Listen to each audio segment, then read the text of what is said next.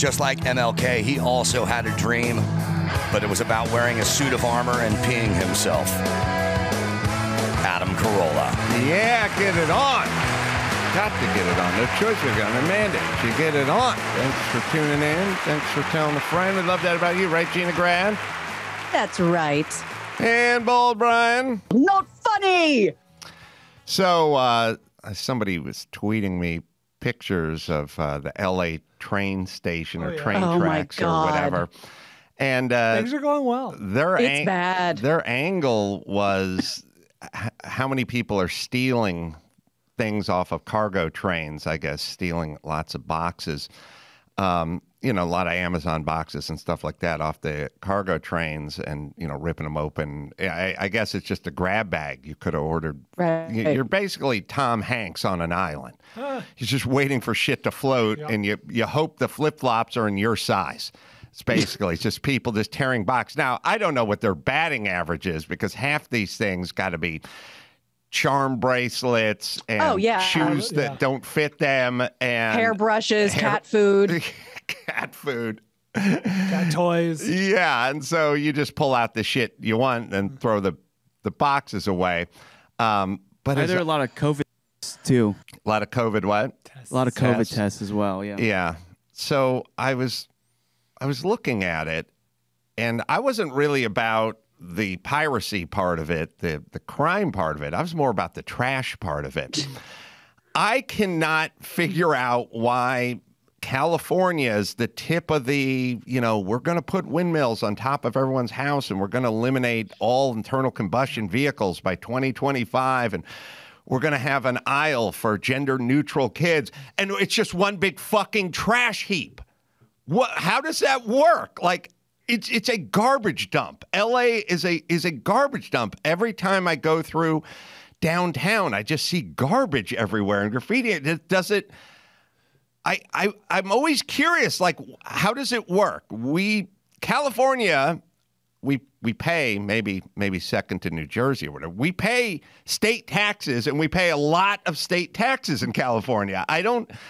Why are we the dirtiest? Why is LA the dirtiest? We're the shining beacon on a hill. We're the model for the rest of the. We claim we're the model for the rest of the country all the time. You guys should go along. Why is it such a garbage dump? When they pull back to the long shot, it's more. You see more surface area covered by trash than not. Yes. That's far. You see far less land than you see trash. I don't. It's like. Why does it not bump the mayor? Like, how can you run a city and see any of this and go, oh, Jesus Christ, we, by the way, will put together a crack team of people to solve any problem, but not this one. We're just not that into it. The most solvable problem. I know. Just get everyone who's, has to work off some hours to the county because they got a DUI and give them a fucking stick and put a nail on the end of it and give them a hefty bag and unleash the hounds or something. Like, start over the graffiti, paint over the graffiti, pick up the garbage, pick up all the behind our studio. That's where people dump their large items because we don't.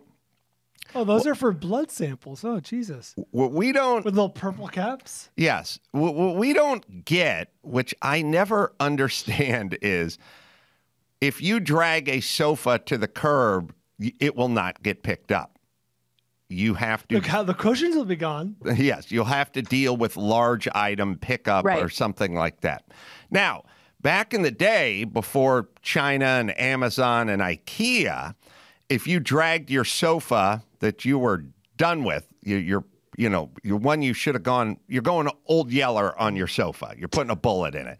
Right. Now, back in the day, someone like my mom would have found the sofa, brought the sofa back to our house, and then put a colorful sheet over the top of the sofa, and the sofa would not live out on the street. But she's the original upcycler. Yes, but everything is cheap and abundant from China and IKEA and whatever. And a sofa, first off, I don't know if you guys, Neither one of my parents bought one piece, and including my grandparents. It's like 3 separate families. My grandparents, my mom, my stepdad, my dad, my stepmom.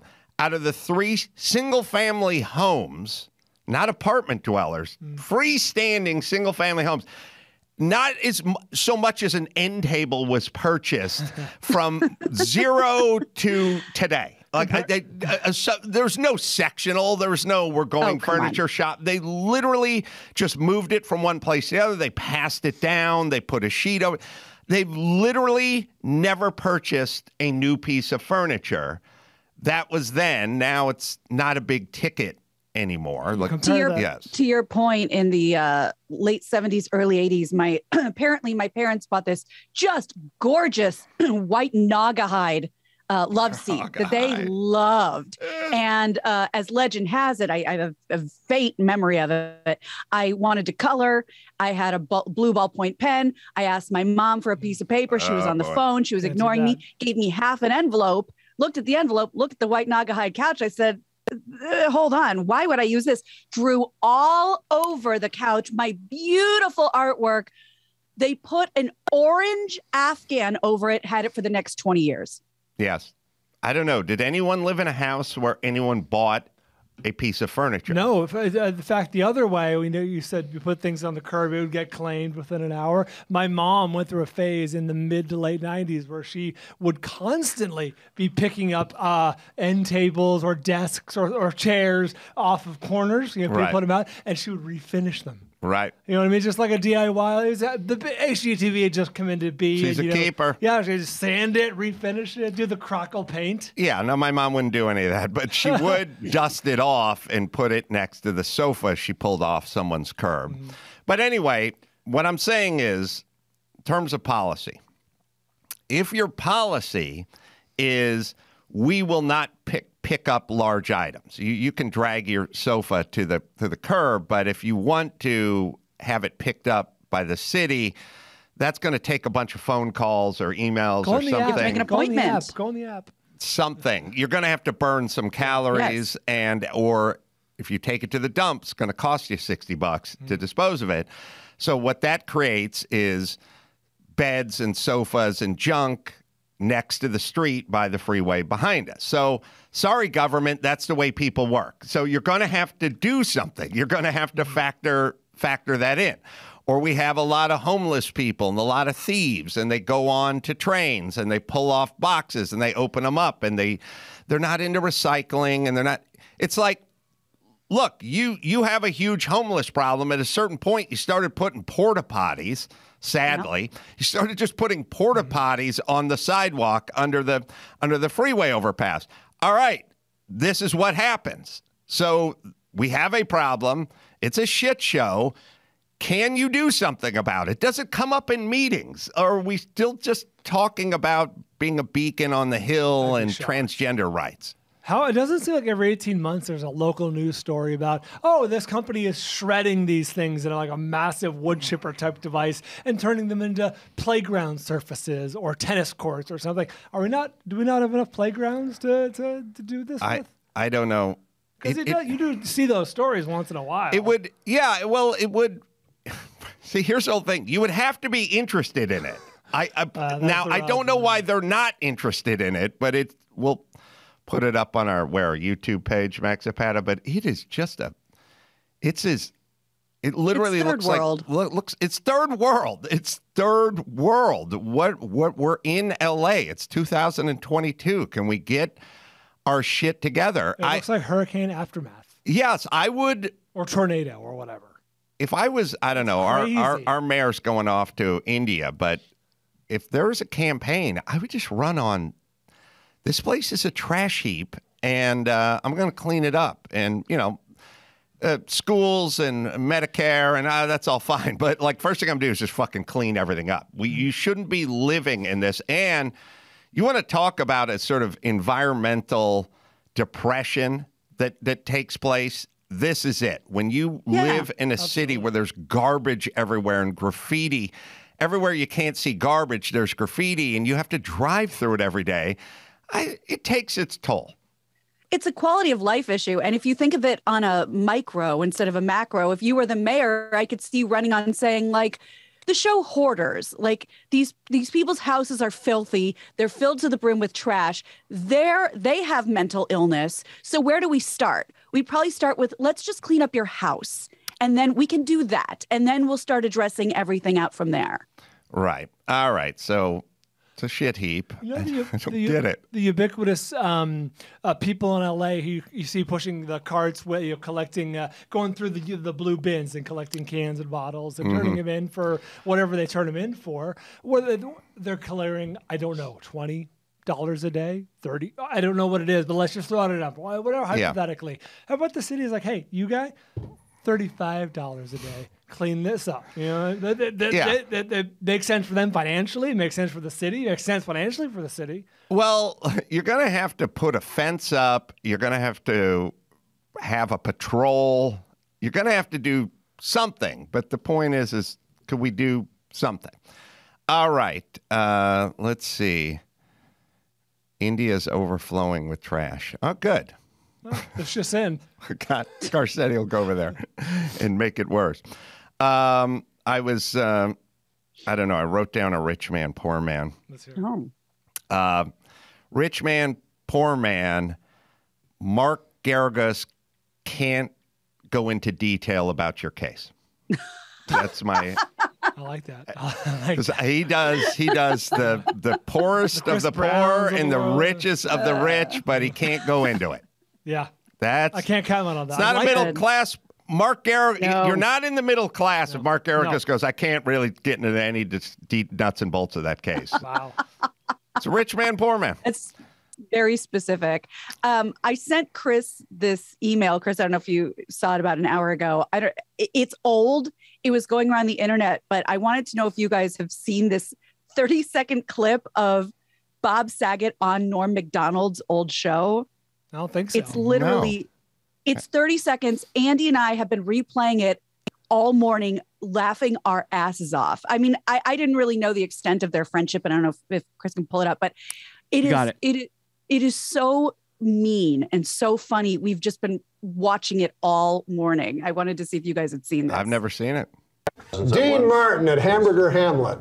You know everything about That's what I meant. That's where I saw him. Was it Hamburger Hamlet? Yeah, I didn't That's where know. I saw him also. We must have talked about it, too. I don't know. Well, he'd always be in Hamburger And I Hamlet. walked in there, and he had lost his son, and he was he was one of the guys that just did it like, that was the guy I looked at. Oh, yeah, he's a great and he was sitting there, and he was having a martini, and I just walked over, and I was 22, 23, and I just kind of stood there. I didn't want to bother him, because or maybe I was 24, and he was just sitting there, and he looked up, and he was nice, and I just went, I found your son.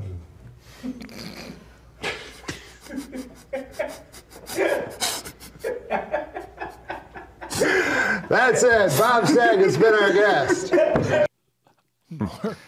We've just been replaying that all morning. Dean Martin's son died in a training exercise. Oh, God. In a Military? aircraft. Yeah. Yeah. I don't know if he was Air Force or if he was like a Naval Reserve or flight, whatever. He was a flight school guy or something. And his plane crashed out in the desert. God. And, Well, to put an even finer point on it, Norm Macdonald, everybody. God, both of them. Yeah. No, I forgot about that. I'm so Bob Sagetized. That's right. That I forgot Norm's gone too. And what are they, 2 months apart? I mean, Norm just 3. I mean, short period of time. whatever. Yeah, Norm just died too. Yeah. All right, something to look for, Chris, that I hadn't talked to you about was when I was talking to Scott Baio, and we are talking about Bugsy Malone, that crazy movie. Children's movie? Yeah, that's 81% on Rotten Tomatoes. It was a good movie. It had Jodie Foster in it. He was talking about the real breakthrough kid in that movie. It was all kids. It wasn't Jodie Foster or Scott Baio. It was Fat Lou or Fat Al or his sidekick. The comedy. There was a fat kid who was the comedy of the movie, and he said, like, that kid was supposed to be star because he was so good in this. And I remember seeing it in the theater when I was 10 years old, and I was like, yeah, that kid cracked me up. And Scott saying, yeah, he was supposed to be the kid. And I didn't follow it up, but I don't know whatever happened to that kid. He had, you know, when he was 12, he had crazy comedic chops. He was this really funny little kid. And I don't know that he went on, you know, you never know. People go on and they produce, or, that guy came up with the idea for Survivor, or, you know, American Ninja Warrior or something. You never know where these people go, but I don't. Or it ends up being, it's that guy. They're from the thing. Or... Right. I don't know what that guy's IMDb is, Max Zapata, but I'm curious. Okay, so he played Fat Sam. Sam. That was his name in Bugsy Malone. What's the actor's name? His name's John Cassisi. Discovered by Alan Parker for Bugsy Malone. Retired from acting in '82. Oh, I barely even had a desk. Became involved in construction work. Wow. Well, maybe he became a real mobster. In the cement industry or the disposal industry? Cement shoes. Well, in 2015, he pleaded guilty to a bribery scheme and was sentenced to 2 to 6 years in prison plus $500,000. Cassisi is married and has had 3 children. His eldest son, Robert, died after suffering from a pulmonary embolism at the age of 26. Oh, shit. Only been in 1 movie. That was his only credit? Yeah. Well, apparently he was also in a TV series called Fish. Fish. Abe Vigoda. Is you serious? Really? Yeah, that was Fish. Fucking around. Fish. That was Abe Vigoda. As New York City Police Department Detective Phil Fish. I think they spun him off from Barney Miller. No shit. I think Fish is a spin-off from Barney Miller, and he played Fish's kid, or one of the kids. Yeah, has a vague memory. I don't know. Find a clip from see if we can find a clip from Bugsy Malone. And we'll see if we can recognize that kid. It's interesting. So you got that kid. He's the breakout of the movie. Then you got Scott Baio, and then you got Jodie Foster. Yeah. And then Scott Baio goes right to Happy Days, and Jodie Foster goes off to, you know, stardom, movie stardom. And then you got the breakout kid goes back to New Jersey, does construction. Does nothing. By the way. Nothing in the entertainment industry. Between the construction and the bribery charge, there may be some mob influence there. Art imitating life imitating art. Yes. All right. We'll see if we can find that. There's also Any kids in that cast who were notable. I'm asking you before the movie. I mean, before. No, who went on to become a name we would know or a face. Again, I'm asking you off the top of your head. That's not fair. Well, we got Scott and we got Jodie. That's pretty good for a kids cast movie from back in the day when everyone starts off as a nobody. And it's a good little movie. I don't know. Watch it with your kids. It's kind of fun. I don't know where it is. You got the Family Guy clip that Chris was telling me was making the rounds. I don't know why.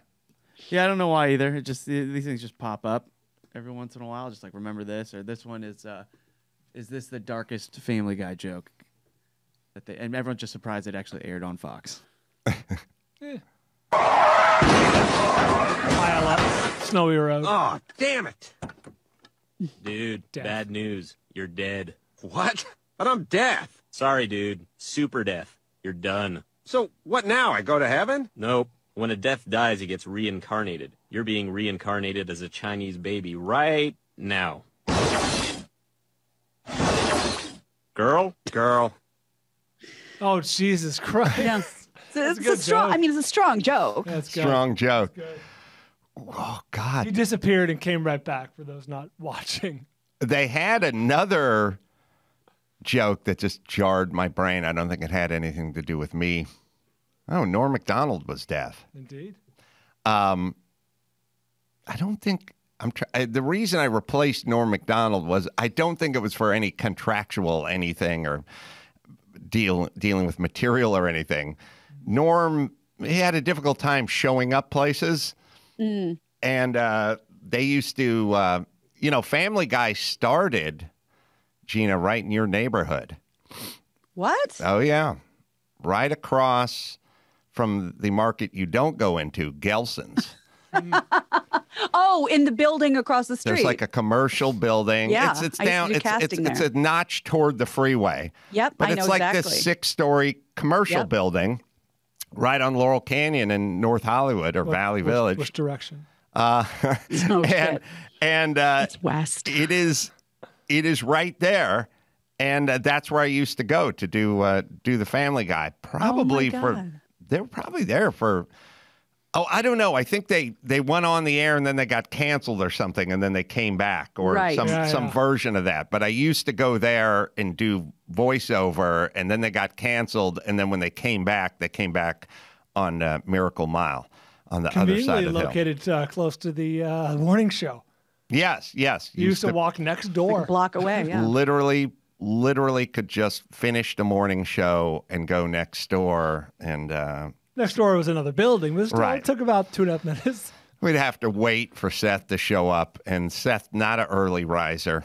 I respect that. Well, it's the reason he's alive, as I've said many times. That's true. He missed his flight out of Logan, and it was the flight that went into the tower. That's crazy. Yeah. And but he isn't it literally nice was rushing to make the flight. That's insane. And we talk to so many people, and you do, especially on Take a Knee, where it's like, oh, I only sleep for 2 hours a night. And by, like Garagos, whatever, I'm up at 4. And I like a nice, really ultra successful guy that can't be bothered before 10. Well, you wonder if, I never thought about this, but every comedian and every creative type just about stays up late and sleeps in. That's their world. That's their schedule. And that's how it goes. They're none of them are morning people. And so then you go, well, why not? Or who is a morning person? Who I hate morning people, but I only hate them because I'm jealous. So let's be clear. It's envy. But, well, the comedians are sitting thinking about stuff all the time. So that then keeps you up. You don't go to bed at 9 o'clock when your brain is kind of putting things together all the time.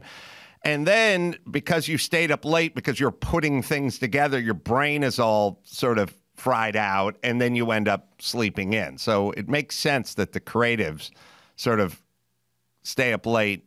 And actually, then it's like, what came first? Because there's a lot of comedians I know where the comedy didn't come first, the schedule came first. Like, you want to have a career where you go out, you never have to leave your house before 8:30 in the evening, and then you go out and do 20 minutes, and then you get paid, and then you can watch a matinee or go to brunch or hang out the next day. And if you don't believe me, think about the comedians, think about Jeff Ross or Sarah Silverman or something like that. You got a bunch of people in their 50s, they don't have kids. Yeah. Right. It's not that they don't like kids. They love the schedule they have. Yeah. That's a life. Kids crimp a lifestyle. Oh, God. Staying up late, get up early. And how? All right. Oh, we have a John Cassisi clip, Fat Sam. Yeah. It'd have to be that. Or fish. Yeah, or fish. You might recognize this guy. Oh, or at least Makes me edgy. Yes, boss. Pour me a double on the rocks. Sure, boss.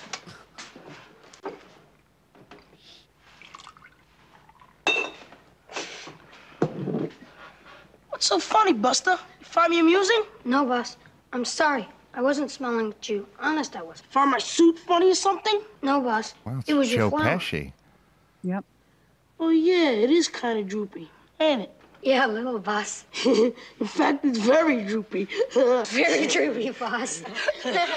Hold it a minute, will you? You need some water.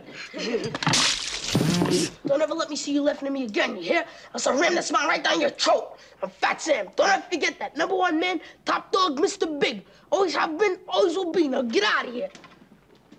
Oh, He was good. So numero uno. Oh, no. Pratfalls. Be careful, boss. The floor is wet. Busy? So you look up to your room, I'm gonna break your neck, Busy. Fat Sam. That's some good vaudevillian humor. You know, he's good at that. He did that the whole movie. He was like the breakout That's comedy great. guy the whole movie. Like Jodie Foster and Scott Baio were like the straight men to Fat Sam. But he never really parlayed it into anything. Wow. Except for Fish. Except for Fish with Dave Vigoda. Which I haven't thought about in a million years, but it was a primetime sitcom. We should talk to that guy. I find him interesting. Why not pursue? Is he in? Can you zoom in with an ankle bracelet? Yeah. I'm just asking. That's the only way to do it, man. I don't know. You can't leave your house. I'm asking. I don't know. I would think that'd be the only way. I don't know what the rules are. I'm just asking. Well, we can ask him. Well, maybe it's an electronic thing. Yeah, maybe it interferes with Zoom. detect that he's going across the country via Zoom. No, maybe the beacon that's on your ankle interferes with the Zoom technology. I'm asking. I don't know. We should ask Sam. It'd be interesting to talk to that guy, because he was the guy who was riding the crest when after that movie came out. All right, let's see. We got the Rotten Tomatoes game to play. We got Maurice Benard, who's been on General Hospital for what did we figure out, Chris? 27 years? Yeah. Jesus. You want to talk? I mean, get better. There's I think more than that, even. Yeah. With a stint on All My Children. There is no more in acting, in the world of entertainment. There's only one real consistent job, and that is the soap opera. Soap opera. Yeah, there's no. You can't even get killed off. Yeah, you'll come back as your own twin. Yeah. Speaking of that, Chris, did somebody just get fired? There was a guy who wouldn't get vaxxed who quit a few weeks back, a soap star, and then another guy just got canned for coming back too soon. We'll try to figure that one out. I actually think that is General Hospital where Maurice is from. Oh, okay. Did you see that, Chris? All right, we'll find it. It was Steve Burton. He left General Hospital after nearly 3 decades because of the COVID-19 vaccine. No, there was another story where the guy came back too soon. Oh. All right, anyway, look that one up. We'll take a quick break, come back to Rotten Tomatoes right after this. All right, well, given that today is Martin Luther King Jr. Day, the Rotten Tomatoes game is prepared to go totally woke. White people are the worst, am I right? Yeah. This week's theme is movies about racial inequality and the civil rights movement. First up, we have this Spike Lee-directed biopic about controversial black activist Malcolm X. The film pays tribute to the man who fought for black liberation and later became a leader in the Nation of Islam. Spoiler alert, he was assassinated in 1965. Denzel Washington, Angela Bassett, and Delroy Lindo star in 1992's Malcolm X. Well, they had to like this one. Shame to admit I have not seen this. What? I know. Shocking. Did you see it, Gina? Oh, yes. Did you like it? I mean, I thought, yeah, I mean, it was huge. Remember, this is the trailer that they'd play every 90 seconds in a commercial. We didn't land on Plymouth Rock. Plymouth Rock landed on us. It was it was a very heated and some would say motivating movie to find out more about his life. From 1992, so there was 780% less race talk in 1992 than 2022. True. We have upped the fucking volume on race. It's crazy. It's the craziest cultural thing ever. All right. Well, let's see. The critics had to like it. Spike does some good work. I think this Denzel. is Denzel. I think it might have been nominated for an Oscar. Had to be nominations here. A little before the woke bump, but what critic's gonna take a stand against Malcolm X? So, with that in mind, I say 88. Ooh. 81. 89. We have a 5-point deduction, ladies and gentlemen. Malcolm X is certified fresh at 89%. Oh! My second time. Why? Right out of the gate. Yeah, look at that. Our next film takes place in 1960s Mississippi and tells the story of a young college girl who pursues her dreams of becoming a writer by interviewing the black women who have spent their lives taking care of prominent white families. No! The small Brian and I hate this movie. southern town is turned upside down as more and more women come forward with plenty to say. The all-star cast includes Viola Davis, Octavia Spencer, Emma Stone, Bryce Dallas Howard, and Jessica Chastain from 2011, The Help. Hate this movie. Why? No, I didn't see, but why? It is kind of the ultimate example of Millions, of how a novel, beloved novel, gets turned into a very melodramatic movie. Mm-hmm. Very melodramatic. It is so patronizing. Oh. It's hard to watch. Change begins with a whisper. Uh-huh. Oh. And I don't begrudge, and I don't think Brian does either, that the story, or like you said, the book that it comes from is, the premise is great, but it's just so patronizing and it's so saccharine sweetened over. It's a tough one. Yeah, it's beloved book. Christy read it, said she cried at the end, but the movie was broad. How did Christy feel about it? The movie? Yeah. Probably liked it a little bit, 3 stars, above average. Because sometimes when people read a book and then they get pissed at the movie, other times they feel invested. You know what I mean? Her bar's low. For movies, she doesn't see a lot of movies. Well, she married you. How dare you? Obviously, one would inquire whether she actually possesses a bar. I really walked into that one. Yeah.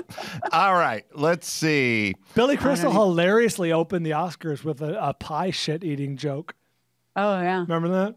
Oh, was that from this movie? Oh, right? yeah. Yeah, the shit pie became kind of a thing. Mm-hmm. Octavia Spencer shits in a pie and gives it to Bryce Dallas Howard. Yeah, and Billy and Crystal. Sissy Spacek. He puts himself, he used to, back when he hosted, puts himself in the scenes, and he's gobbling, this pie's delicious. Who could see that coming? Call me old-fashioned, but as far as the Oscars go, somebody riding out on a horse and doing a little soft shoe and taking some footage and splicing it. I miss those days. God, I miss those days. Do you? Yes. Good. Then I can't wait to give you some news in really? the news segment. Right. Yes, indeed. Oh, I think I may know what it is.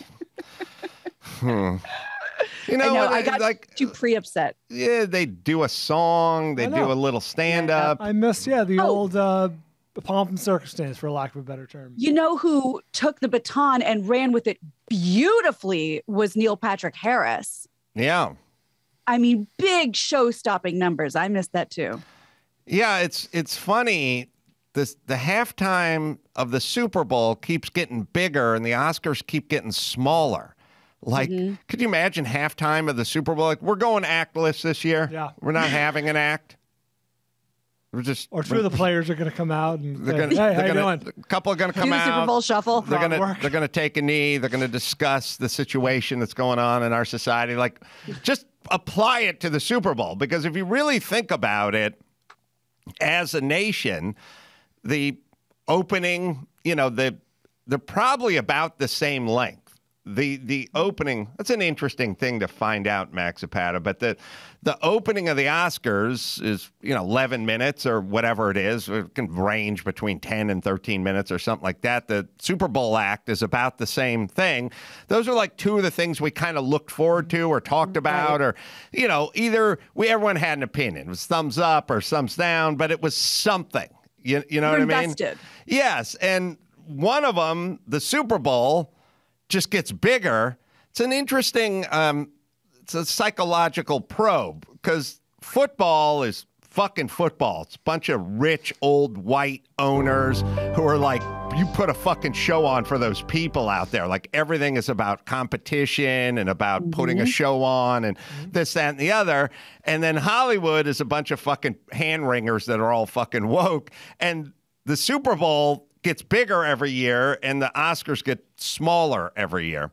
All right. The Help. Yes, The Help. All right. Boy, well, I haven't even written down. But don't you feel like this was nominated, right?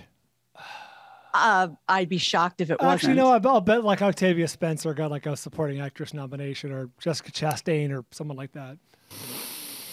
All right. This is 2011. It was nominated. Yeah, Brian knew that. He's playing it close to the vest. You know me. All right. I say, as much as you guys hated this was in the woke era. And it's going to get the woke bump. And I'm going 83%. A little lower at 71. I also went 83. The Help is certified fresh. Dang. At 76%. Right in between. I'll take that. Next up, we have the story of a black father who avenges his daughter's brutal rape by killing the bigoted men responsible for the crime. The father then hires an inexperienced lawyer, played by Matthew McConaughey, to defend him in the hopes of being acquitted in his small, segregated southern town, based on a novel by John Grisham and co-starring Samuel L. Jackson, Sandra Bullock, and Kevin Spacey from 1996, A Time to Kill. Oh, by the way, the Saw this in the story theater. I was thinking of was Richard Burgi from The Young and the Restless, or Young and the Restless. I don't know. There's a "the" at the front of that one. Oh, there is. It is though. Oh, okay.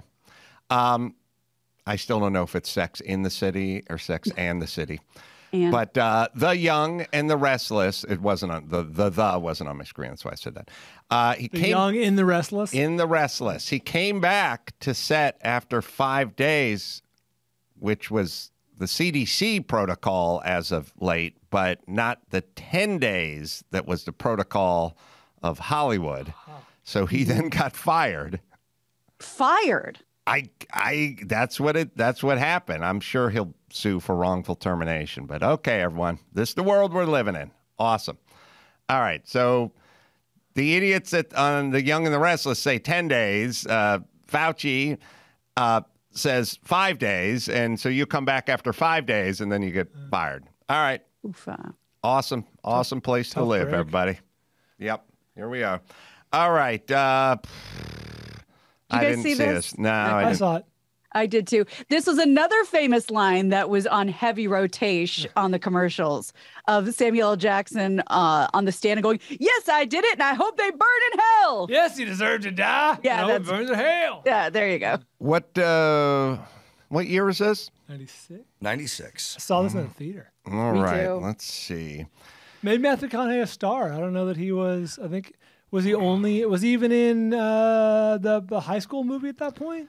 You I said think this so. is Dazed and 90, Confused? 96? Yeah. Days and Fuse came before that. Okay. But not All right. much. All right. I have no Dazed and clue. Confused was 93. There you go. Now, this is early, so it doesn't really get the woke bump. On the other hand, I didn't.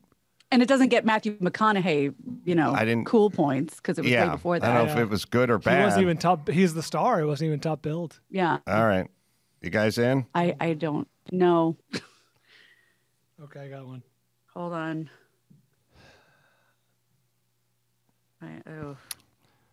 Okay. All right. Now, it may be revealed that I'm an idiot, but these kind of movies just get out of the gate at 50%. Like just the theme gets them out of the gate. And it's the same, it's the opposite beef that I have with comedies. You know, when people are like really hard on comedies, some of our favorite comedies are 52% or something like Right. that. But the other side of that coin is movies with the right theme and the right tone will just be perpetual 65ers without even really have to do any heavy lifting. Just make sure the theme and the tone is right.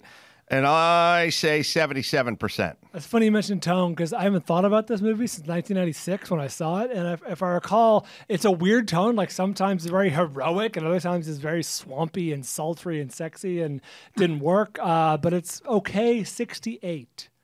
I hardly remember it. I said 63. We have another 5-point deduction. Oh, my God.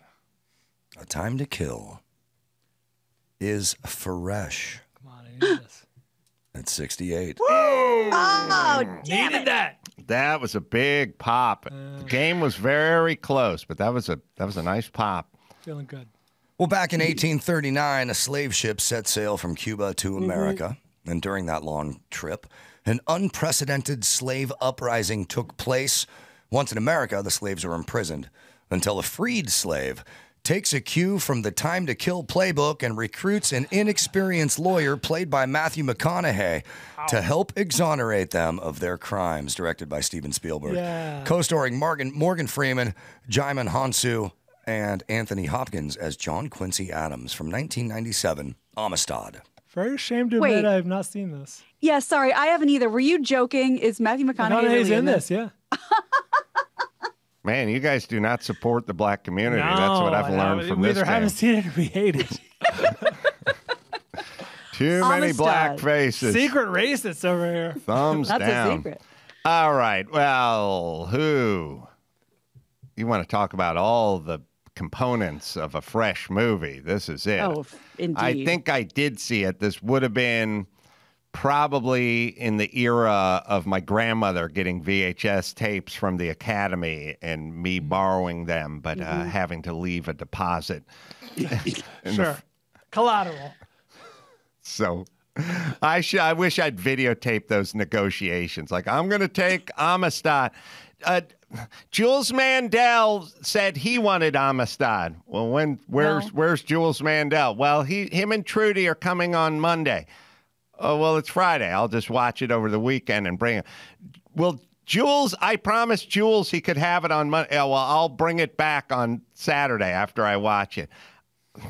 Are you sure? Because sometimes you forget things, honey. No, I'll bring it. Could you leave a deposit, like your wallet? It was a lot of negotiating trying to get those things out the door. But also, once people caught on, I used to call my grandmother once a month. It got up to 3 times a week, depending on what batch of movies, because once you got into Oscar season, 4 movies would show up, Yep. But you didn't know they would show up on a Tuesday or a week after or a week before. So then there'd be the frequency of which I called grandma went up a lot. And it'd be like a lot of, oh, hi, Grandma. No, just checking in. Just checking in. I see what you're doing since 10 a.m. today. Just thinking about you. Mail guy been by or just checking? Just checking in. All right. Well, look how evil Anthony Hopkins looks on that poster. There's not a lot of difference in skin tone of those 4 actors. It is kind of weird that for the way the poster lays out, it looks like he looks like Samuel L. Jackson from Django. Django, Yep. right? Yeah, with the big chops. Yeah. All right. Right. Why does Matthew McConaughey look like Vicki Lawrence from Mama's Family? He does. All right. Wow. I got to go big at 93. A little lower at 87. 81. Jesus, Jenny, you really hate these movies. Amistad is certified fresh. Oh, shit. It's 77. Oh, sweet. Damn it. I'm right out of this, man. And finally, we started with a biopic, and we'll end with another one. This last film stars the late, great Chadwick Boseman as Jackie Robinson. Fuck this movie. The man who broke the notorious color barrier to join the Brooklyn Dodgers and courageously faced an onslaught of racism from the public, press, and other players. Harrison Ford co-stars as legendary manager Branch Rickey from 2013.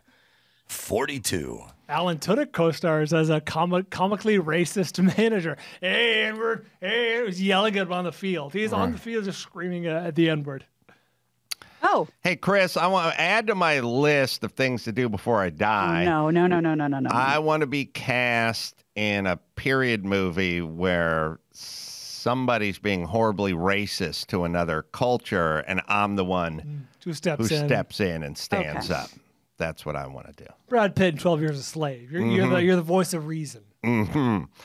All right, so Liam Neeson in Schindler's List. Yes. Now you're talking. He died a bit after this, so we didn't know. This didn't get a Chadwick. Right. Oh, Chadwick. Oh, I did a Baldy one on this a long time ago, and he died last year, What I remember was the Ma Rainey's Black Bottom was his last movie. Right. Got nominated So for there's the no Oscar crossover. a year and a half ago. But we didn't get any. He didn't get any bump from the critics. Like, oh, come on, the guy's dead. You gotta. Oh no, sorry. Yes, I misunderstood. Yes. Yeah. Correct. All right, and He was in his prime. It was not. Now we have to take a baddish movie, but a great theme, and try to figure out where the critic, what happened. Like maybe if this is just a shit movie, you go 22%. I don't normally do this, but I'll tell you guys 100% honest.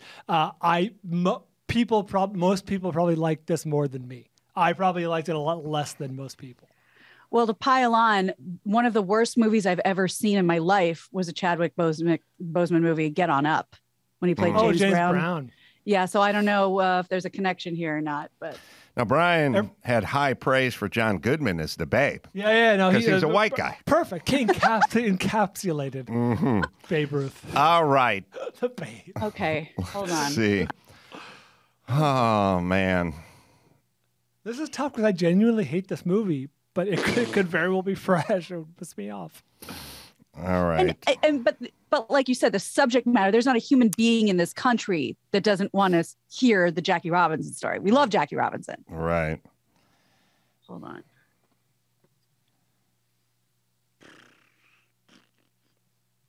All right, you guys ready? Yeah. I'm going unusually high at 79. Yeah, I went just on the right side of fresh at 61. 74. 42 is certified fresh. No. At 81%. Oh, that really hurt. Oh, I didn't need those 20 points. Wow. Interesting. Now it's interesting. Close game. Oh, boy. We got a very tight game, ladies and gentlemen. Boy, we do. First of all, I want to congratulate Gina Grad on making the podium. Well done. Thank you. Adam Carolla, your score with the 5-point deduction on other people's hands. Oh, yeah, on other people's hands, right. Still put you firmly in a place better than Bald Brian. Adam Carolla, 35. That's a good score. Ooh, good. Bald Brian, 38. Come on. Yeah. Come on. Your hatred of all things black I know. finally came back Really to bit bite me you. ass on this one. Yeah. Came home to roost. Like a black But did the mamba. Ace Man win? He could have. But he didn't. Oh. Because Gina Grad, with her score of 18, Wow. takes the top spot in the Rotten Tomatoes game. Fine score. Thank you.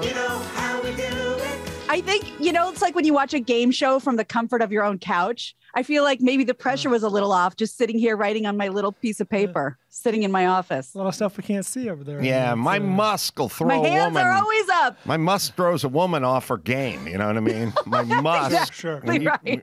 when you imbibe my musk, Yeah, you'll I get take all the woozy best and and the dizzy. brightest and knock them down to a schoolgirl. That's right. That's what you're missing. You're missing my musk. It scrambles a woman's mind. It's true. I didn't realize it It till warms now. their loins and scrambles their mind. It's my musk. This would be a perfect time for me to come in since I can't fucking smell or taste anything. Yes, Oh, yeah, you wouldn't be a slave to my musk impervious. like you right. normally are. That's right. Wow, 18. Well, so that movie was an 81 according to critics, and that would be an example of theme. Yeah, adding right time, right a place. big old bump. That could have been a 20-point or percentage point bump on a movie that could have been a 60 type movie. All right, we will take ourselves a break. Maurice Benard, who's an interesting guy.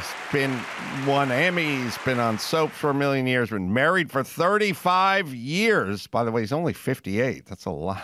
That's a long time. And has very interesting thoughts on the mind and the mental and what's going on out here. So we'll talk to Maurice right after this.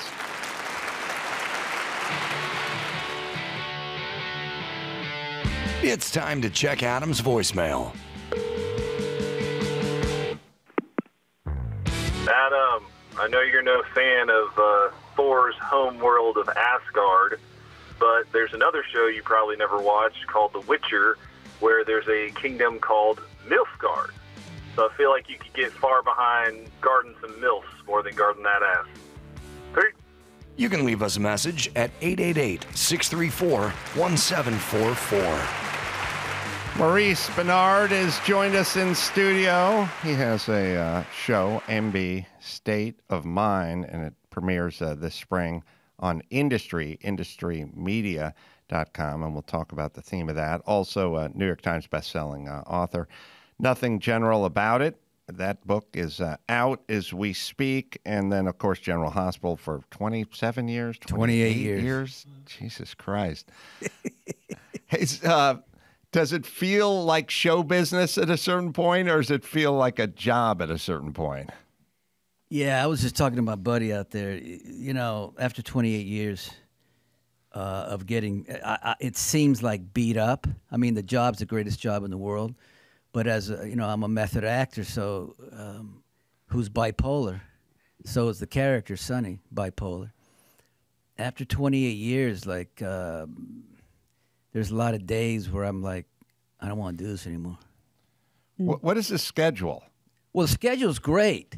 It's not that. It's just where I got to dig to a lot, and it's been so long, for 28 years, that I just, it's like a boxer. I know you box, and I box. When you get hit for that long, after a while, you're like... Well, pardon me, but you shouldn't have made the character bipolar. You should have made him an optimist. He loved dance. Because then you could go there every day for the waking hours and then go back to your bipolar. How do you deal with your bipolar? Well, I haven't had a breakdown in 30 years. Well, that's good. I've stayed on my medication. Every time I've gone off my lithium, I've had a nervous break. So I've had 3 nervous breakdowns, 3 manic episodes. So I'm cool with that. What kills me, and I want to talk to you about it, is the anxiety that scares the hell out of me. And during the pandemic, when my book came out, I had the worst anxiety I've ever had, literally for 4 months straight, not sleeping, shaking, and I had to promote the book. And I want you to tell Dr. Drew that I'm sorry, because when I did his show, literally all I wanted to say to him was, can you save my life? Wow. Well, Drew's had... I know he has. Had some panic attacks. I had an anxiety attack for the first time ever, like 5 years ago. And for the first time ever, I felt what everyone was talking about. You talking about this? Oh, maybe a little. Mine was sort of self-induced. I was preparing to do a big live TV show, so I sort of had that launch of this big live TV show thing on my mind. And then I flew a red eye from L.A. to Florida, and I just drank on the plane the entire time. I didn't even sleep. I can't sleep on a plane. I just sit there, and I was just drinking on the plane. And then I got to the hotel room in Florida at like 7:30 in the morning. I hadn't slept. Had a lot of stuff on my mind.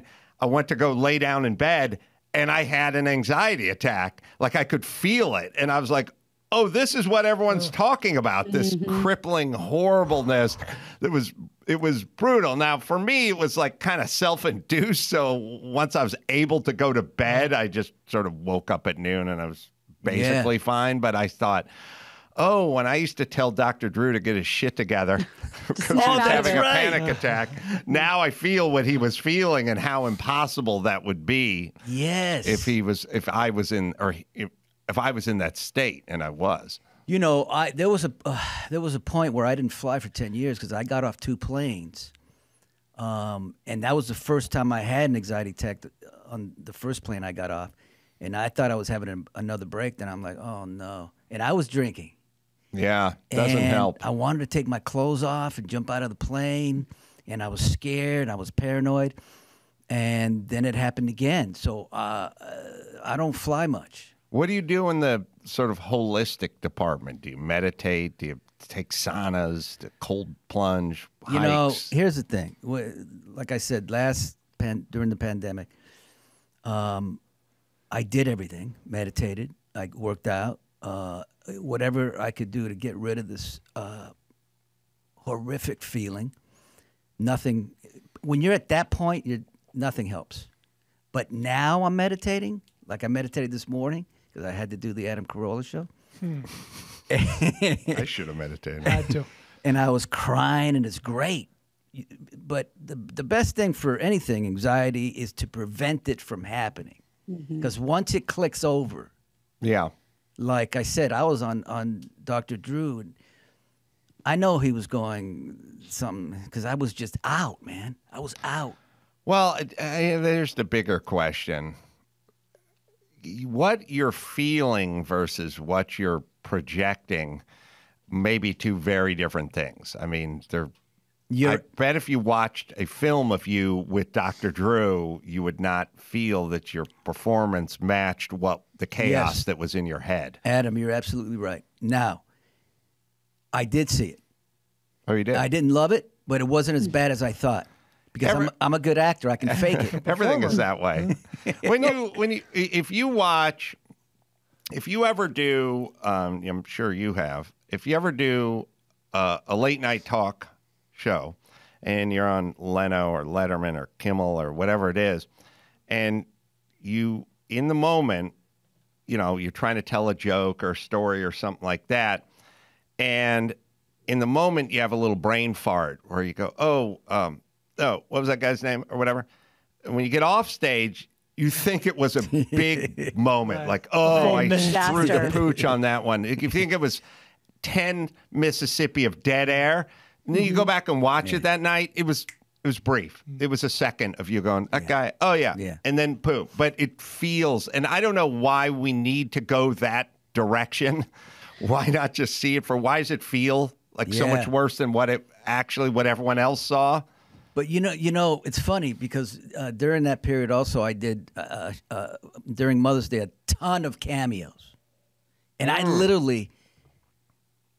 didn't want to live anymore. That's how bad it was. But I would do the cameos. Oh, you got to be popular on Cameo because it's a big deal. Day. Well, I'm going to tell you another story about you on Cameo, but my wife said, "I'll tell Cameo that you can't." I said, "No, I'm doing it," and it was like. I don't want to say how many it was because I'm like bragging, but I was like, "Hi, and I watched the cameos just this last week. Some of them were on my phone, and they were horrible. But the fans are so great; they don't say anything. Now, as far as your cameo, I got cameos for my kids for Christmas, and I got Adam for one of my daughters." Okay, and this is why Cameo's so popular because everybody loved their cameos. So here comes Adam, and I thought Adam was going to be like this funny.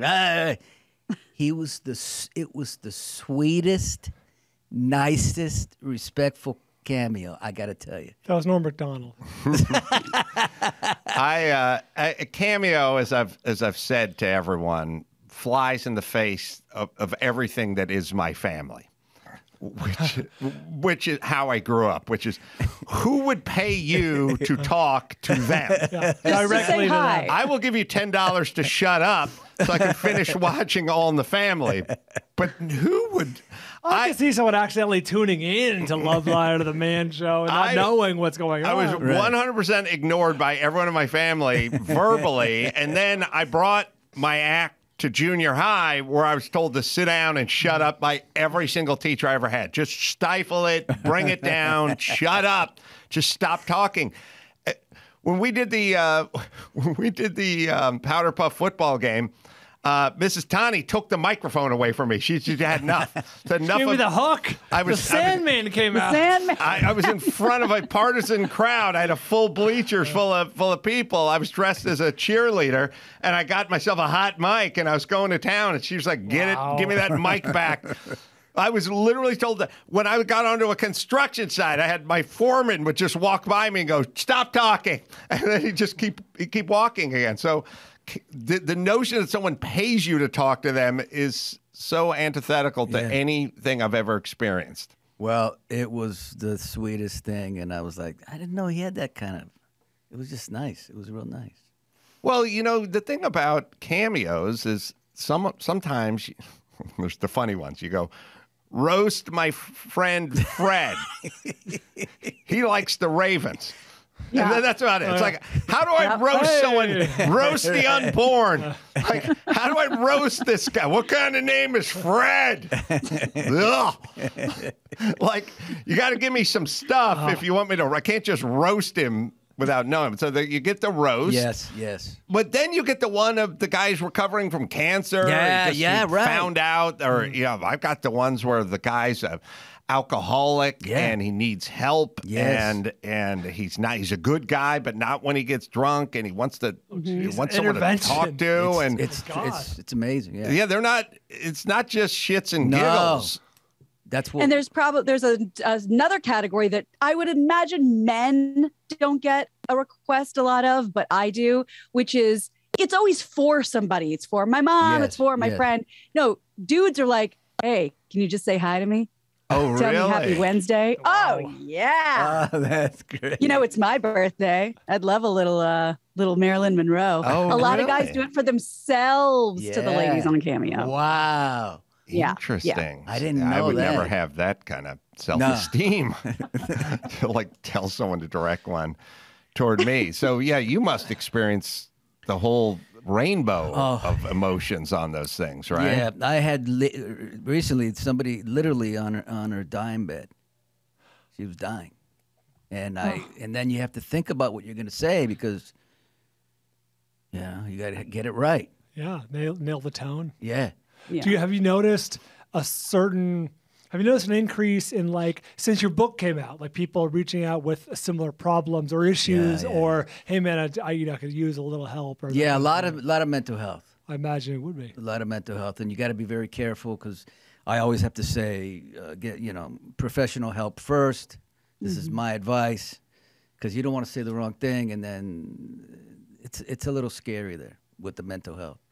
I'm just putting this out there. I have, on more than one occasion, not charged for the ones that have to do with the person with the cancer or the survivors of incest or the. I don't want this to become a trend. This is a one-time deal only. The non-charging for the for the sad And you know what cases. I don't like either, Ed? I don't know how you deal with it. I don't like tips. Oh, there's tips. I forgot. Oh, indeed, there are tips. Oh, They say they give you $20, $10. I don't need the tip. I'm cool. The cost is just the cost. Yeah, I'm good with all that. Or it's baked into the cost. Like they'll party of 6. But it means you're doing that. They loved it so much that they're going to add it. That's interesting. Yeah. I don't know much how anything works other than I get told by Chris every once in a while, you got 5 of these to knock out. But it helps to be a talker for a living because you just give me the beats. I'll regurgitate them. What do you what's the schedule like? Do you get your scripts the night before? I mean, you got to turn everything around so fast, right? I get the script 5 days before. I don't look at it till the night before because I don't want to get upset. Is there a pardon me, I don't know, maybe this is sacrilege, but is there such a thing as a teleprompter anywhere around there? There used to be. Maybe on other shows I've heard there is, not on our show. And the toughest thing for me was when sometimes I'd forget to, I learned a different script. Like one time this happened, and I thought I would be Marlon Brando and put the dialogue all over the set. Oh yeah, have Robert Duvall wear the cue card. It's a great photograph. And it was a son of a bitch, man. I couldn't. It was not good. It's interesting. I'm basing it on the great Jimmy Kimmel, who he doesn't want to memorize stuff. If you really think about the part, most creative folks started off life as bad students. Yeah. Most. And the reason you're a bad student, ostensibly, is because you don't want to memorize shit. I mean, what do you have to do? Take this book, go home, read the chapter on the Civil War, memorize it, and then come back, and then we're going to have a quiz on the Civil War. Yeah. And what makes a good student versus me is I'm not going home and reading this fucking chapter. I don't want to have to memorize all this shit. And it's the one time show business really feels like you're back in the 9th grade and you're a shit student is when they give you a stack of pages and you go home. And there is no escaping that. There's no, I'll get my assistant to read it. You know, in a world where you can farm out everything, you do a sitcom. It's 37 pages. I did a pilot. I had dialogue on every single page. You can't escape it. It's the biggest pain in the ass ever. They assign a dialogue guy to follow you around, basically, run beats. It is, you're just thrust back into the 9th grade as a shit student. I would imagine every day on set, maybe for both of you guys, is like you're given an oral report every day. Every day is book report day, and it's like the light's shining on me, and it's not going to get off until I nail this whatever line. And I was horrible, and I cheated my way through all 4 years of high school. Cheated my way. Got in trouble all the time. So I understand that. But on a soap, I'm learning 20, 30 pages a day. This isn't a movie. I've done where it's like half a page a day. This is 30 pages every day. And but it gets easier. I'll bet if they did a study of soap stars, long-running soap stars and Alzheimer's, I bet you'd find, like they say, the people that play the New York Times crossword every day. Like I feel your brain would be nimble into your 80s if you woke up 5 days a week and had to memorize 30 pages of dialogue. Well, let me tell you, my dad just died of he had Alzheimer's. And the thing with me is I can do these 50 pages easy, but I'm forgetting everything now, man. Oh, it's kicking. Something's I don't kicking know. in? I went to this dude to check me out. He said, I don't have Alzheimer's and stuff, but I'm forgetting people's names. But you ask me to memorize 50 pages, I can do it. But everything else. Oh, wow. This doesn't make my point. Well, no, question. Do you think, is there any possibility that, like, I forget how many years it was. Forgive me, 30 years or so of lithium. Was that possibly, does that have I don't know. Does that have a long-lasting effect? Oh, I'm going to check that Ask your doctor. Yeah, I've been taking lithium now for 28 years. There you go. Straight. Well, we've also talked about, I can't remember who on the show said this, but it's so logical. It's right in front of our face and we don't even think about it, that if you're, say, 60 years old, you now have 60 years worth of information stuffed into the same size brain as opposed to a 20-year-old. So it's not necessarily that anything on you is deteriorating. You just have more files to go through. And if you don't need it at the moment, like that person's name, you just have no reason to access it the way you used to access things. Gina's right. She's smart. Hard drive full, man. That's right. I mean, it's like, it's not Latinx, it's Latinx. I'm like, okay. I don't need another fucking thing in my fucking head that some 22-year-old shat out 4 months ago that I have to commit to memory now. Just think about all the movement and like labeling. You think about what you have to do. Race, or it's in incest survivor. Not a victim. You know what I mean? Like, there's a lot of corrections that everyone is having to make. Look no further than the NFL. Bob Lilly was a star in the NFL. That's an easy name. Hey, what's your name? Bob. One of the easiest. Last name Lilly. Now there's the apostrophes. I got to fucking memorize it. Guys, LaDainian Tomlin. There's a million names in the NFL. Roger Staubach. Boom. Mel Ott was a baseball Hall of Famer. That's right. Jimmy Fox. 1 or 2 syllables, maybe a single syllable first name. Bobby Gritch. Angel Star. Ron Say. Ron Say. Right. One fucking syllable. I know these people. You're a That's the Cowboy idea. fan then. Now I got a bunch of Venezuelan guys in there and yeah, stuff. yeah. I don't know the fuck. Who's could commit all this to memory? It's too much. Too many names. And there's too many celebrities. Yeah. There's 1 million shows that I haven't seen. I have to memorize everyone's name. That's tough. The names are hard to memorize. I can memorize dialogue and stuff because I've been doing the same character for 28 years. It's pretty easy. What's the state of soaps? Are people watching them in real time like they used to, or are Well, they O.J. DVRing Simpson. them? O.J. Simpson killed pretty much. He killed soaps. Yeah, he killed soap. Allegedly. Allegedly. Right. Because when he came on, we were at about as far as millions of people, about 6, 7, 8 million people watching. And then he came on, we went down to like 5, and we started. Now we're at maybe 2, 3 million. So all the unemployable audience went over. Well, like the live audience of The View or something. Those are unemployable people. They all went to the OJ trial because that was the big deal. People would sit home and watch the OJ trial. Yeah, during that period, we had one of the best storylines ever, an 8 storyline. And the beauty about soap operas is you can start day one and end in a year and kill somebody off, like real time. Can't do that in any other medium, right? So that we had some beautiful stuff, 8 stuff. Every time, great stuff with LJ.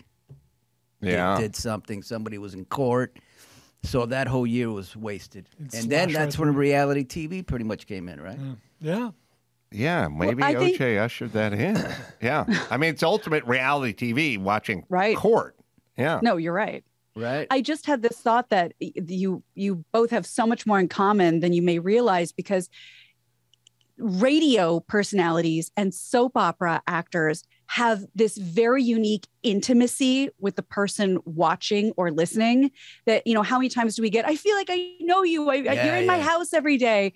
And more than a movie star where you might see a movie, once, twice a year, you are an intimate part of their life. And growing up watching you and loving, all my children, General Hospital, everything, I've seen some of the people and their vim and vigor and love and lust for you and for other soap opera characters. Have you ever had to talk somebody down, let's say, let's say a super fan, somebody a little overzealous who really, really thought that you were in their life? Because I know it happens. Okay, I got a story that's actually in my book. I had a stalker who thought she was my wife, Paula. Oh, my God. And she wrote letters saying, I'm going to come get my kids. She was mentally ill. Yeah, she's schizophrenic. And my wife was petrified. She'd show up at my work and say she was my wife. And and then she'd call at work and stuff. So my wife, we bought a German Shepherd from Germany. Oh, one of them. Yeah. And it was afraid of a mouse. Straight from the factory. Was it like one of those ones that are in the back of like Forbes magazine? Yeah, you know what I'm talking about? Yeah. It wasn't good. And, I don't know. Maybe this one wasn't.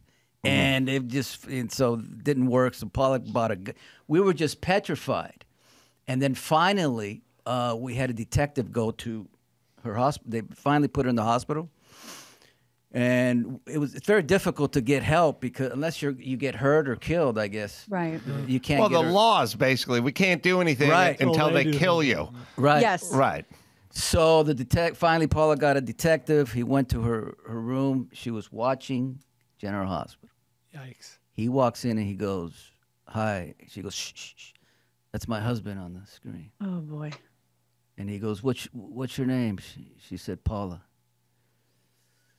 So then we went to court. Long story short, she's been in, whatever it is, hospital for that long. I've never had a stalker, but there's a flattering aspect to it. Hey, I'll put it right up there with no gay guys ever asked if, hit on me. Right. You could say it might be annoying or something, but there is a certain amount of flattery It'd be a nice, there. a lot of endorsement of your looks. If you just said, this guy's got a lot of stalkers and a lot of homos hitting on him, you'd go, well, that's a pretty good-looking dude. I mean, you'd have to, right? I mean, wide appeal. What another conclusion would there be? Would you think, oh, that guy's short and super squatty, probably has bad hygiene? No. This guy's a big star, and he's good-looking. Mass appeal. So if a lot of stalkers and a lot of gay dudes hitting on you is a good thing, I mean, it's a flattering thing is what I'm saying. Yeah. Not to take away from your experience. No, but I've just had one, so I don't know what that... Yeah, Dr. Drew had one. They don't... It can be... She'd show up. Yeah. She'd show up to Loveline. She'd be... do you remember this, Brian? No, I think it was not during my time. He had a stalker. And I remember it, but I wasn't there for that. She would come out from Sacramento, I think. Stockton or somewhere in that those, area. And she'd take the bus. I mean, as soon as we're done with that bullet train, she'll hop on that baby. But she would take the bus out from Stockton or Sacramento or something and just be hanging out in the parking lot. And we didn't have any security of any kind. Giovanni in a wig. Yeah, or anything. It was like we'd finish that show, Culver City, midnight, Sunday night. Boo. First off, you guys should experience Culver City in 1996. I was going to say. At midnight. There's people everywhere now. Back then, ghost town. Ghost town. You Really? you just walk out and you just walk into an unlit parking lot, and whoever was there was there. I mean, there were people. There were oftentimes people there. One of Drew Stocker was there. I had somebody waiting, just waiting. They just wait for you to walk out to your car. That one of my, I think one of my biggest Drew arguments or Loveline arguments was at a certain point, it'd be like, I remember like Kathy Griffin would be walking out. There'd be some weird dude like standing out there wanting an autograph or something. And I said, hey, we need a security guy to like stand by this door from about 9:30 at night to about 12:10 at night, because we have celebrities coming through here. Drew's got a stalker. I had some weirdo accost me by the car. So we need somebody here. And they're like, yeah, all right. And I was like, all right, listen, here's the hard out. 1 week from today, there must be a security guy here. You have 1 week. 1 week. And they said, yeah. And I said, okay, now listen, if I come pulling up 1 week from now and I don't see security guy, I'm not going to call you and tell you I'm not going to do the show, because I'm just going to go home. And that'll be that. You can figure out where I am. And, of course, it was K-Rock and Westwood One and everything. There was no security guy in a week. And Drew went in, and then I just turned around and went home. And Drew was like, give him another few days. And I'm like, Drew, you don't understand how to motivate. These people cannot be motivated. So I went home, and they did get a security guard. That was an interesting big, heavy set guy, and he used to sleep on the sofa right by the front door. He was passed really solved out. the problem. And he was a big man, and he snored comically loud. And so at a certain point, I said, we got to get a 30-foot mic cord, and I got to walk it out to this guy, and I got to set the mic underneath him. And he snored into the mic for a while, and then he got fired. Which I felt bad about, but at the same time, yeah, at the same time, really, honestly, if you're talking about list qualifications for security guards, staying awake at or near the top. Yeah, I would say, and your work day is from it's from 9:30 to 12:05. You just have to stay awake during that, that window there. But he was sawing big time logs, and I don't know. You could probably find that somewhere, Chris. I don't know. Gio probably has it. But so you got one stalker. Drew got one stalker. But, fans of the, GH, especially, as you were saying, the most loyal fans. And we've been on air for 58 years. 58 years. 58 years, General Hospital. It's crazy. Related question. I see here on the bio, your wife is your agent, or has been, or was, or Yeah, my wife is. Is that how you met? I met my wife. She was she was working at Merry-Go-Round. She was 16, and I walked in. That's an agency out here.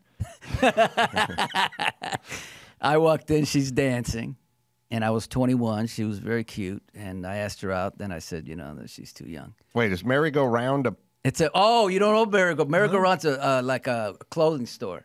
No shit. Yeah. No, I didn't know that. Yeah, I assumed he saw her at a carnival. Oh, that's funny. Now where? And I said no, so I stood her up, and then a year later, after I had been in a mental institution and a lot went down, I went back in, and she was still working there, and she was 17 now, and asked her out, brought her. We went out to my house, and we had a great time, and I'll never forget. I kissed her, and I said, "Damn, I think she's amazing." And we've been together for over 35 years. That's really awesome. Wow. Yeah. Well, did she become an agent at your sort of, like, hey, Oh, you should do no. this? She became my agent in the last maybe 4 years. I didn't she know has her own agency.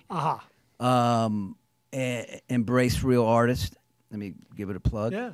And but she's been with me through it all, the mental, I'm sure, I don't know if you know, but we've been through some tough times. Yeah, she sounds like a saint. Yeah, she is a saint. And like I was thinking about today, for anybody who maybe is upset at my wife for whatever reason, the fact that she just saved my life is enough to say, wow, great woman, right? Because she's, I'll cut her a free cameo after this. Well done. She's that good. That's amazing. It's a lot to go through, to be with a man who lives with bipolar and anxiety and everything. It's a lot. And during the pandemic, I could see that after 4 months, it was tough on her. Sure. Real tough on her. Like she kind of didn't know where she was going to go. Do you have any thoughts about Richard Burgi? The guy just got canned from The Young and the Restless because he came out of quarantine, I guess, early, or not as prescribed by the CDC, but as the producers. I don't know much of the about show. that. I do know that my two friends are not on the show, Steve Burton and Steve Burton, and what's the other guy? Ingo Rademacher. That's right. All I can say is this: these are two guys that I'm very close with. They didn't want to get vaccinated. Right. They didn't want the mandate. And look, I don't have their belief. I got vaccinated, but it takes a lot of, can I say, balls? Mm-hmm. Sure. It takes a lot of balls to walk away from 20 Steady years. gig, yeah. Yeah. So. Yeah, I'm all. I was saying this.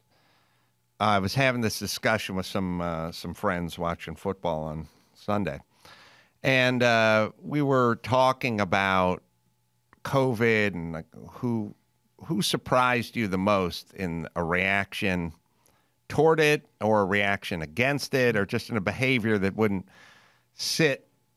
didn't seem consistent with them. Like Mike August, his approach to COVID was exactly how I thought Mike August's approach was.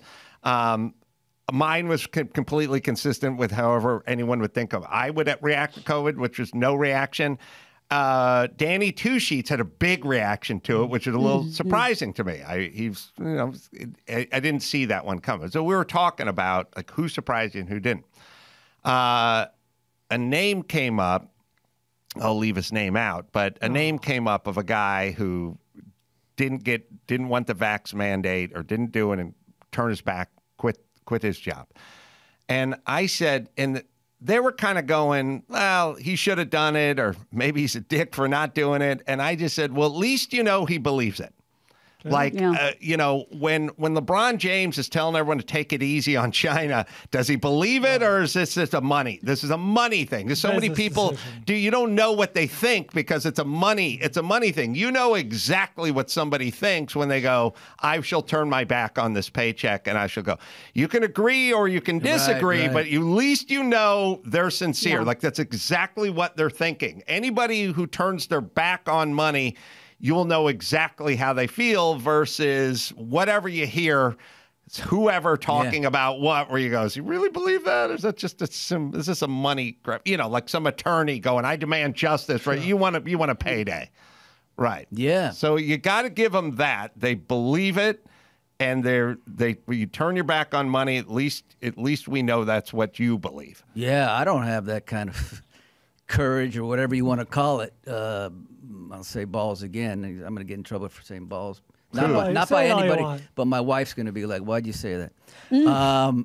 But yeah, and I don't have their belief. They have it. They did it. And that's it.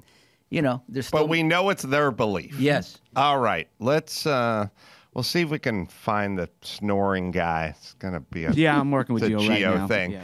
But we'll take a quick break. Come back. We'll do the news right after this.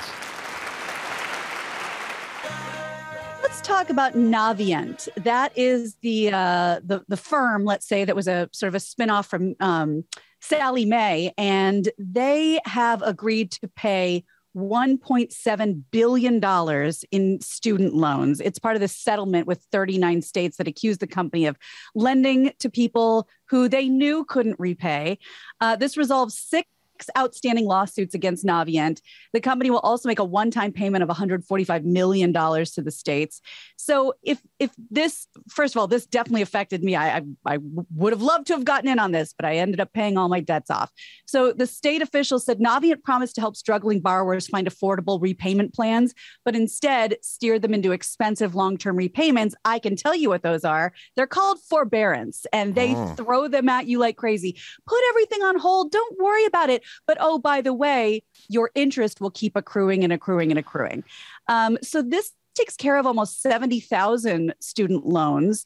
As part of the agreement, Navient admits no wrongdoing. Well, you probably admit wrongdoing when you cut a check for $1 billion. Thank you. But we are a wacky, fucked up society, which is nonstop talk about student loans or forgiving student loans. So I don't like people being gouged. But on the other hand, AOC or whoever, don't be indignant about paying student loans. People agreed to go to this place to get an education, possibly dental school or something. It's like some of these people are paying, getting training, and then taking that money out into the free market and making money. It shouldn't be indignant, like, oh, we got to pay off these things.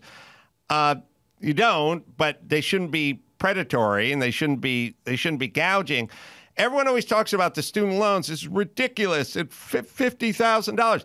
Anyone want to give any attention to the colleges? Why is it $50,000 or a year or $200,000 for a 4-year whatever? Like, everyone just sits around.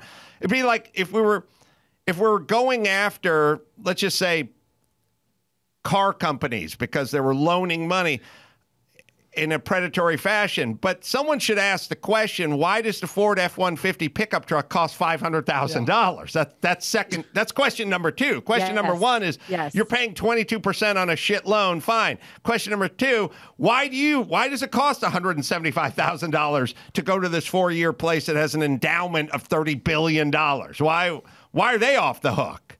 Can we get that? Yes. How about we get that price down? You won't have to borrow as much. Yeah. It's all part of the same racket. It's weird. It's like student loans. What are they getting a loan for? They're getting a loan for a college, which is way too fucking expensive. Yeah. Why don't we focus a little energy there? No, you're absolutely right. And I've told you the story before. I'll never forget when on my last morning show, when we found out that this was the end of the road and get your affairs in order, and I was making some pretty nice change for what I was used to. The last check I wrote was about $35,000 to pay off my college loans. And it hurt but it was done. And I was so proud of myself because I said, this is the one time I know I can do this right now. My friends lit me up, told me I was an idiot. I was called an idiot online. This is stupid. You could let it run out. If you let it run out long enough, it goes away. And I was like, I don't know. That's not really how I handle my business. I was pretty proud of that. It's a weird mixed message as a society, too, which is, hey, 18-year-old, we're going to get you out of the gate by taking a loan for something, and then we'll encourage you never to pay it back. Correct. Well, how's that going to work moving forward? Mortgages and car payments, and then we should get you used to doing this. Let's get the prices down, get the loans worked out. I am so glad. I don't know, maybe it's just me. Has college ever meant less just in general?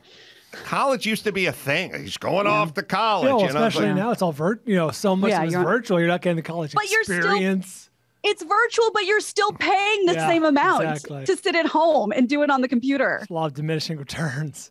Yeah, I also feel like the amount of non-college educated people or the people with 2 years of school who dropped out and started their own whatever Silicon Valley company or whatever, it's like somehow when I was growing up, the college educated were sort of the heroes.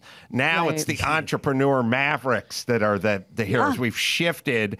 And obviously, the more people who go, it's like the more people who win a Heisman Trophy, the less a Heisman Trophy's ever, it was a big deal to have a Heisman Trophy. It's a good thing now, but now that 100 people have won it, it diminishes a little bit. If everyone's going to have a college education, then it's not going to be a thing anymore. I really just don't want to pay for it. No, smart. Trying to talk my kids out. I don't know how many Canadian friends you have, but I didn't know there was a difference between calling something college or university. But they will smack you in the face if you say, so where'd you go to college? I didn't go to college. I went to university because one indicates apparently a trade school and one indicates a university. Well, and don't say the 9th grade. It's grade 9. Grade 9. Canada. You're right. They're just fucking with us. So they poured me a bag of milk. We talked about it. Oh, really? Yeah, bags of milk. Sirhan assassinated Robert F. Kennedy Sr. in L.A. in 1968, had his parole request denied by California Governor Gavin Newsom.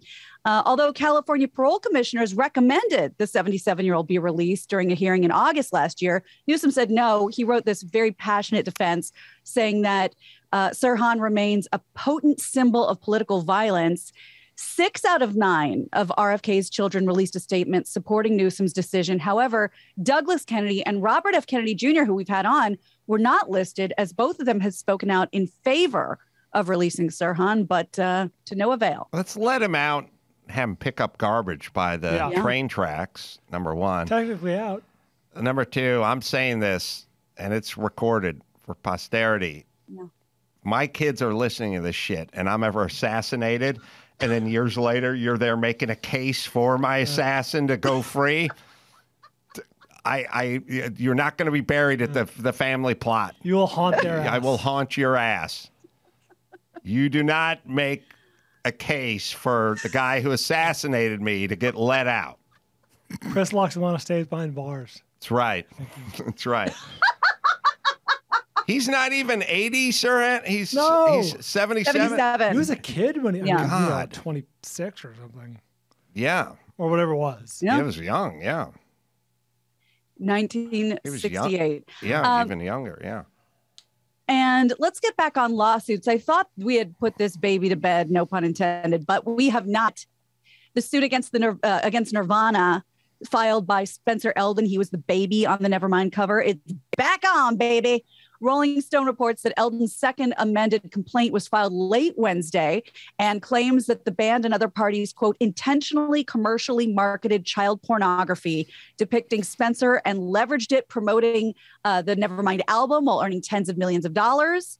This new complaint drops a claim related to sex trafficking, where the suit alleged that the defendants did knowingly benefit from participating in a sex trafficking venture. So they dropped that part, but the child porn defense. What is still hurts back this on. guy's case, and by the way, there's no greater advertisement of loser than trying to look back 30 years and cash a check, number one, suggests you're not thriving in real time. But this guy did tons of promotional shit where like, hey, you're the guy. So he got paid for doing the, hey, you're the guy. So it's hard to talk about the deep emotional wounds when you're posing in a swimming pool and have local radio stunts and things like that. Does he have a tattoo?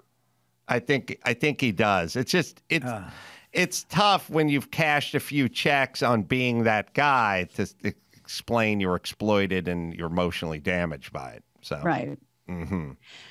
Well, Kanye West is accused of battery after an altercation early Thursday morning. TMZ reports that he allegedly punched a fan after a verbal argument in downtown LA around 3 a.m. Sources say he pushed and punched a man, which would be considered a misdemeanor battery. If convicted, he could face 6 months in jail. Fox 11 reports that he pushed the fan to the ground after being asked for an autograph. Not a great look. I saw the footage. The guy got punched or pushed or whatever. Flop artist. Full flop. European Full basketball flop. player. LeBron. Yeah, you're a EuroLeague basketball guy. He's a flopper. You can tell all the floppers. The floppers stay down. They just like lay there because they look. You can get shoved. You can even get punched. But when you stay down, so they're the ones like they're the ones that like when Britney Spears is driving her car and the flash bulbs are going off behind Craig's at night, and they're the one, he ran over my foot, and then they fall down. The comically leap out of the But they way. stay down. Yeah. Right. Anyone who stays down. I mean, look, if you got a fucking bone coming out of your shin, fine. But anyone else, you get pushed down or you get punched or you get your foot run over by Britney Spears. You don't stay down. You're pretty quick to try and get You're out. on a filthy sidewalk. You just lay there. And I think then we had some other crazy woman was following him around. But the guy... Tough night downtown. The guy just stayed down there, and he was like, "Can somebody?" At some point, he goes, "Is somebody going to call an ambulance?" Because he needs to be laying down when the ambulance shows up. You can't pop up back to your feet and get a big fat fucking payday from Kanye. Right. And if you don't think people can pop up, how many fucking heavyweight fights have you seen where a guy just got decked, boom, down on the ground? Right. He got up and under 10. Right. How many football collisions you seen where a guy just got lit up and it's like back up onto his feet? This guy's just laying there. He's got his hands. Show me this guy He's again. on his phone. Yeah, I never saw him get. There's a visual. You won't see him get punched. Oh, okay. Somebody goes, call an ambulance or something like that. There's no blood. No bone sticking out. He's just Isn't there. that great? Yeah. So the rule is, if they stay down, they're either faking or dead. I'm protecting us now at this point. Either way, you can't help him. What? Crazy lady. No, you were supposed to talk to her. Why did he just do that? What is wrong with him? It's Kanye West. This kind of answers the question. Guy's just laying on the ground. I'm gonna say to. Can you Oh, you cut it, right? please call the cops? Oh, there you go. Right. He's gonna lay on the ground.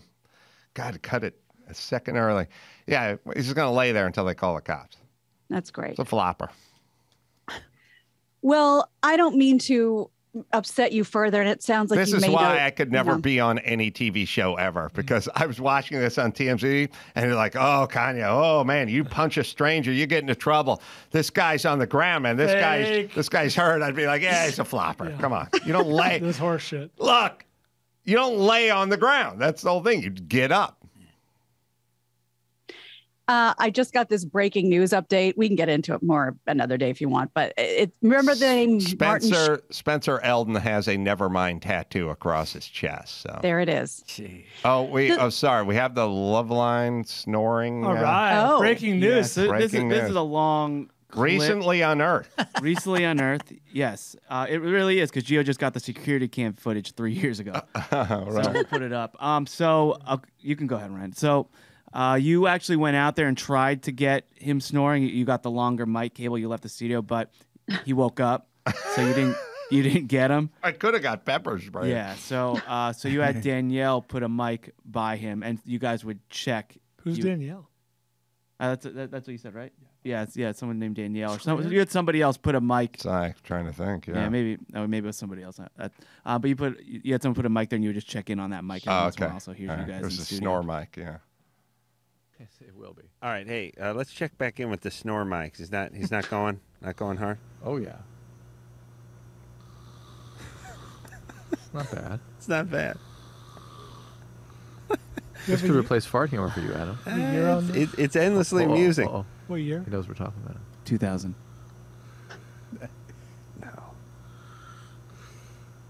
No. We're live on the air, by the way. This is the show. 300 markets. This is our security guard, by the way, who's out on the sofa. He sleeps every night. It's a 2-hour show. He gets 2.5 hours sleep every night. No greater compliment to a host, by the way. Here's the good news. I guess the more startling news. That's our best guard. He's the good one. I forgot we had. He's the one with the strong work ethic. He would be the what you call the stalwart of the group of guards that we get. Oh, the crack team we've got. Oh my God! You should have seen how pissed off he was last night because they're doing construction out there and he couldn't sleep on his little couch. They had planks of wood on it. Yeah. You know, there's nothing more upsetting. I know this as someone who's been employed for about 20 years They're having now. to do your job. Well, you show up at work and some guy spread his ass all over your good napping spot. You know how frustrating that can be? You come in, there's a piece of drywall and some rough sawn cedar 1x6 T&G that's sitting right in your good napping area. How are you supposed to get your nap in? You know what I'm saying? Hey, you punch in, you want to punch out. Yeah. Right? Son of a bitch. I tell you, he's got a real grievance with the union. If we find this son of a bitch who put his wood material on his napping spot, some heads are going to roll. I'm surprised he hasn't written a letter. I would be outraged if I was. The mic wasn't even that close to him. No, seriously, have some empathy. Imagine you come to work and someone has cluttered your nap space. The mic's over 6 feet away. Over 6 feet away. Yeah. Catching up tonight. Listen, if anyone wants to break in here and have a shot at me and Drew, now's the time. I got to warn you, though, he is cranky when he wakes up. All right, we're going to take a little break. We'll check back with the... we just had the mic going all night. We just checked back with it. But yeah, it was 6 feet away from the guy because it was too scary to tell the person to go walk right up underneath the person because he's a big dude. He could wake up. You're still holding a microphone. A couple years. He's definitely been claimed by sleep apnea. Oh yeah. Oh yeah. Swallowed his own tongue. Yeah. If anybody wants to watch that security cam footage, it's on YouTube under Loveline episode number 1188. Wow. There it is. Big time. Amazing. Yeah. Wait, were you, Brian, you weren't there yet? Yeah, it was a couple years, 18 months, 2 years for my tenure, but I remember hearing legend of that. Yeah, it was a good episode. It's called Found Humor. I was like, my kind of humor. Get a mic with a 30-foot cord and somebody put it by. I guess I tried and he woke up. So I went back in. All right, sorry. And it was someone named Danielle, so I don't know. Greener maybe at the time. Yeah, probably. Sorry, Gina, what do you got? Well, Pete Davidson's high-profile relationship with Kim Kardashian may be paying off even a little more. Reportedly, he is being considered to host the Oscars. A source tells Page Six his people are talking to producers. The source says the award show, which hasn't had a host in 3 years, is looking to reset and wants to bring in younger viewers. And because he co-hosted that New Year's Eve special with Miley Cyrus for NBC, that had 6.3 million viewers. They're thinking maybe he has the juice. Not a funny member of SNL. I saw that Miley Cyrus thing too. I would say 99% of his jokes just fell flat, like bombed. No laughter, anything. I thought he was We awful. live in such a fucked up society. Where did we decide It would if look no further than Pete Davidson. Like nobody gave a shit about. Pete Davidson was the least funny cast member from SNL, and then at some point we all just went, "Oh yeah, he's the coolest guy in the world." I'll make the case for this potentially working. I'm not a big not even a medium Pete Davidson fan, but obviously if they get great writers, or at least seasoned writers, he's a good performer in the sense that, I don't know if you saw The King of Staten Island. I did. He was good in the He's a movie. good actor. So yeah. maybe there's a world where, they get enough talent surrounding. Yeah. Oh no, look, you got writers' rooms. I was in 2 of them. You get a lot of writers. I also feel like a couple things. I feel like you have to. I feel the same way about Kamala, which is or Kamala. Sorry, our vice president. Over 2. You gotta earn your way to that spot. You can't just get shoved into that spot because it's hot, it's cool, whatever. I feel like you gotta work your way into that spot. Harvey Weinstein. That's right. That's right. You got to work your way up to that spot. I think James Franco's available. Yeah, I forgot about that. Yeah. Adam, here's a hypothetical for you when, not even talking about money, but you've written, like you said, you've written for the Oscars, very exciting. You get a phone call. Adam, we need you to write for Pete Davidson. We would love to have you over here. He really needs the help. Could you do it? He's a big fan. I could write for anybody, but I don't know. I probably wouldn't. I don't think he's going to be able to execute as well as we think. I do think he's a good actor, or solid, or decent, or solid, or whatever. I saw the movie. I don't know if he's up to 3,000 people kind of thing. There's a lot of moving parts on those shows. I've seen him bum stumble his way through SNL sketches. I don't know that he's the.